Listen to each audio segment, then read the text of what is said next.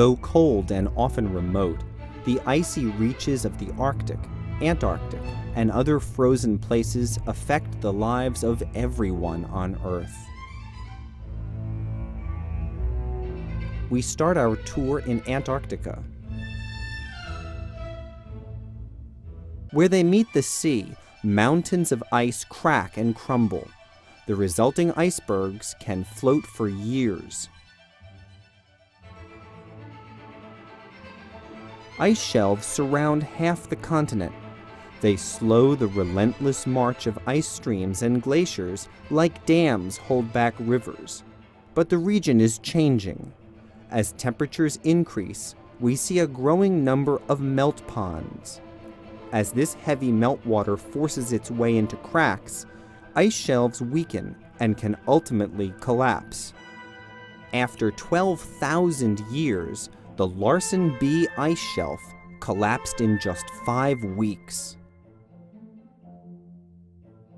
Offshore sea ice forms when the surface of the ocean freezes, pushing salt out of the ice. The cold, salty surface water starts to sink, pumping deeper water out of the way, powering global ocean circulation. These currents influence climate worldwide. Most ice exists in the cold polar regions, but we see glaciers like these in the Andes all over the world. Most are shrinking. Here in North America, millions of people experience the cryosphere every year.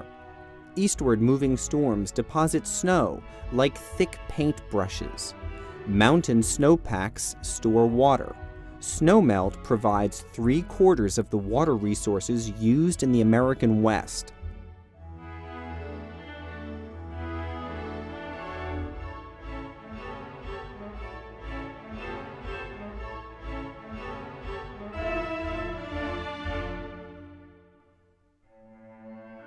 Substantial winter snows produced a green Colorado in 2003, but drier conditions the previous year limited vegetation growth and increased the risk of fires.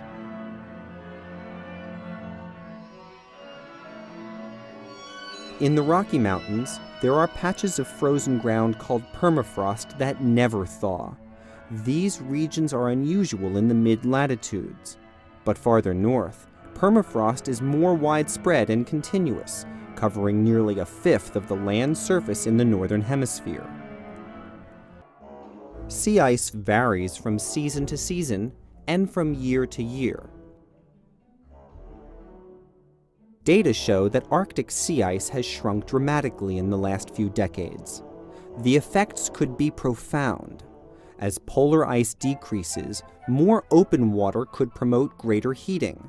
More heating could lead to faster melting, reinforcing the cycle. If this trend continues, the Arctic Ocean could be ice-free in the summer by the end of the century. These changes in ice cover are not limited to oceans. Greenland's ice sheet contains nearly 10% of the Earth's glacial ice. Glaciers in western Greenland produce most of the icebergs in the North Atlantic. After decades of stability, Greenland's Jakobshavn ice stream, one of the fastest flowing glaciers in the world, has changed dramatically. The ice has thinned and the front retreated significantly. Between 1997 and 2003, the glacier's flow rate nearly doubled to 5 feet an hour.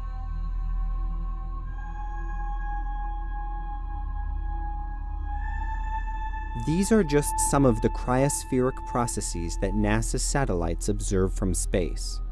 Continued observation provides a critical global perspective as our home planet continues to change, day to day, year to year, and further into the future.